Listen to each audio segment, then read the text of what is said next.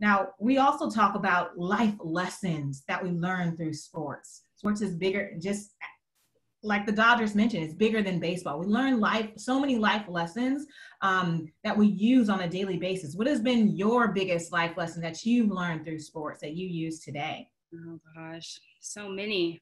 I think the biggest thing is being present and being in the moment, especially being like a competitor and being so goal oriented. Like we are always so much focused on like the end product.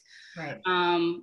So I think what I've learned through sports is not to be so focused on that, but it's what you're doing every single day. It's like a part of the journey. Like, what is it that you're putting in? How are you showing up the process? And so I think that I've learned that in my post-playing career and my business endeavors and everything else, because it's like we don't have this instant things don't happen instantaneously. Like we've got to have this process. Like, how are we showing up every single day? Like, I don't know, I can't think of anything, but it's like, what am I doing every single day to get closer to that? How do I close that gap? And I think that's what athletics has taught me is, I want to be an Olympian. Okay. So what are we doing every single day to make sure that we are getting that closer, getting that 1% better every single day?